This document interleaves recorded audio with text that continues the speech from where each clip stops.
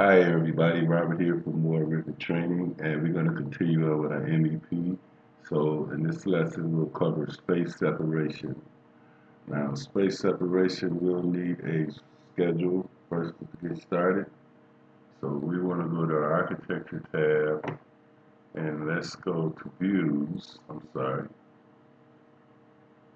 and we'll create a schedule.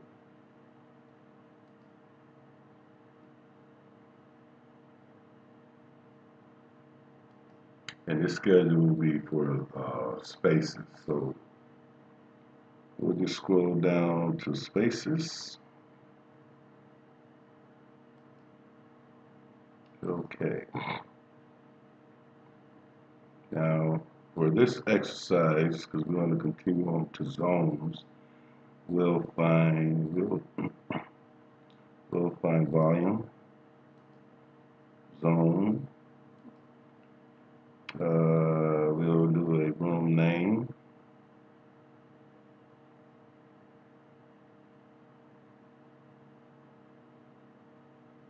Don't see room name. Oh, there it is. Room name, number.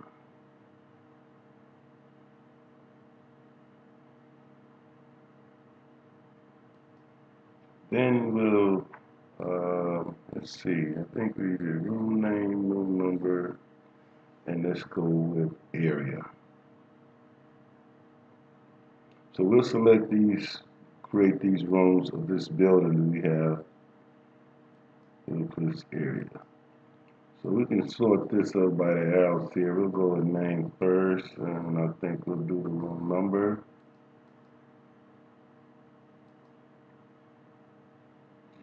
Area can go next, and we'll do zone last. So here we have created our room schedule. Okay, so let's go back to our floor plan view. And now let's get started here. So space separation means you want to take a space and divide it into multiple spaces. Now why do we want to do that? It has to do with zones, where think of heating and cooling within a building. You have different thermostats in different places in an office, and that thermostat controls a certain zone within a building, which can be consistent with multiple spaces. Say if a space crosses between zones, you can't have that, so we have to actually separate those spaces and make a separation line so that space can be in one zone. And that, so if I look at this office building that we have, one zone will probably be the 3 offices. This will probably be a zone, and another zone will be a corridor in the back. And then another zone would probably be the reception area and these restrooms and in the corridor up front. So if I look at that, that means I would have a zone here in the front part of the corridor and a zone in the back part of the corridor. So right now, the corridor is one area or one space. So what we need to do is split that. And to do that, we'll use the space separator technique or tool. To split a space, you go into Analyze, and on the Spaces and Zones panel, click Space Separator. This will now let you draw a line through any given space at that line. So I want to split this zone right here, this corridor, right in the middle. So I'm going to move my mouse to this point, and then I'll go across, opposite the other side, then left click again.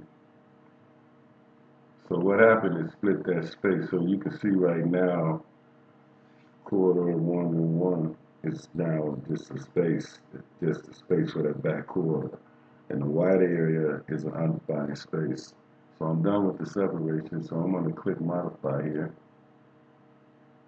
So now I have to do now is create another space for the beginning part of the corridor. So to do that, I'll go to the Analyze tab again and click Space.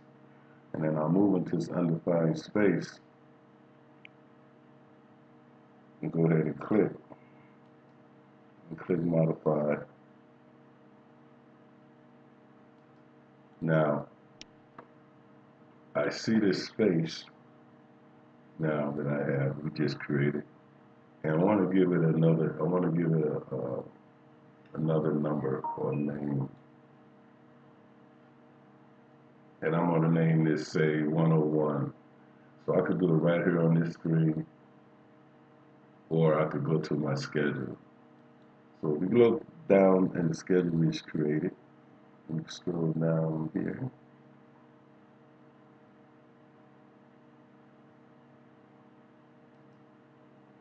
So we could change it here if we like. See, there's the new space.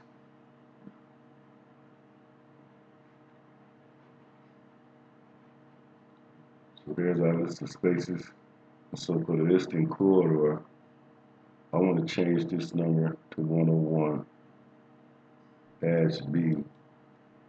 So I'm going to call this 101 -B. And the space we just created, I'm going to rename this to corridor.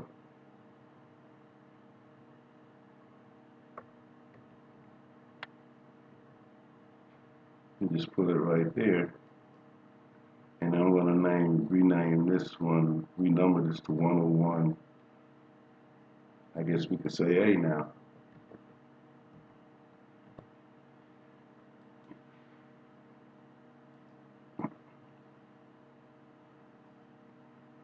Now it's updated and placed it in number order. So let's go back to our plan view. And as you can see, there's our new spaces that we just created.